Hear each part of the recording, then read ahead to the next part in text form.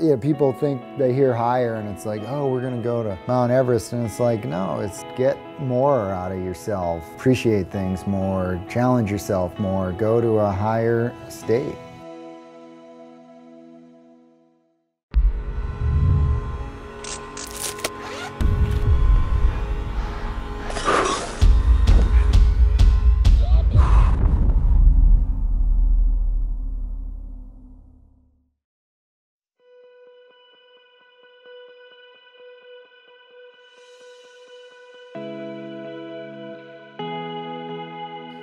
I think my snowboard career could be summed up in deeper, further, higher. To me, it embodied my mindset of what's led me from Cape Cod to where we are today.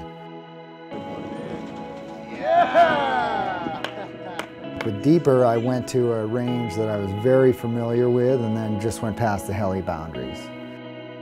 I started getting claustrophobic the last couple of years, going like, I've searched every corner of the heli zone and the sled zone, and I'm like, what more is there? And as soon as I was able to commit to hiking stuff on my own, camping for long periods of time, it opened me up into this whole new world of mountains that the opportunities are endless. Just barely holding on. I'm just getting started on this new phase of snowboarding for me, and the best is yet to come, for sure. 16 years in Alaska and 2 years of trying to do it on foot, and we achieved the dream today. To be honest, when I got done with Deeper, I wasn't sure if I wanted to make another movie, but there's still a lot more I want to do in the mountains. You know, this approach that I kind of evolved and dialed in with Deeper is how I really like going into the mountains, and that's, you know, that's what further is just kind of an evolution of my life as a snowboarder. Midnight Rider.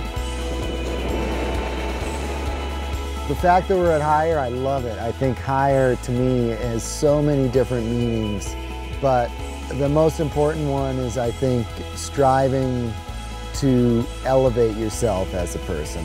It's about personally going to a higher level. So awesome, man. Remember these moments the rest of our lives. The focus early on in snowboard mountaineering was, hey, let's go to the biggest peaks and ride down them. And the new ground to be gained these days is with these more obscure lines tucked below the highest peaks in the range. And they take a little bit more searching. It's a little bit more time, but that's where the blank spots on the map are, and that's what I'm looking for.